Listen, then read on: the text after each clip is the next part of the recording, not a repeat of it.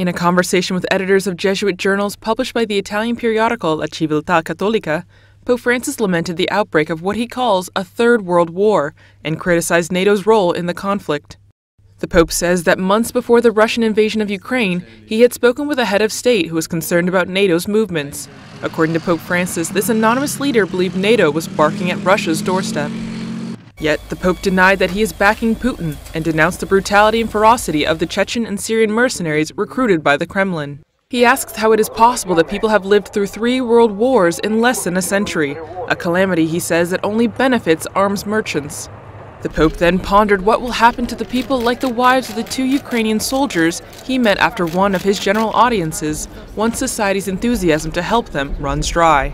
As he mentioned on his return flight from Malta, Pope Francis recalled the sorrow he feels each November 2nd when he visits cemeteries of fallen World War II soldiers, as he did in Redipulia in 2014, in Anzio in 2017, and at the French Military Cemetery in Rome in 2021.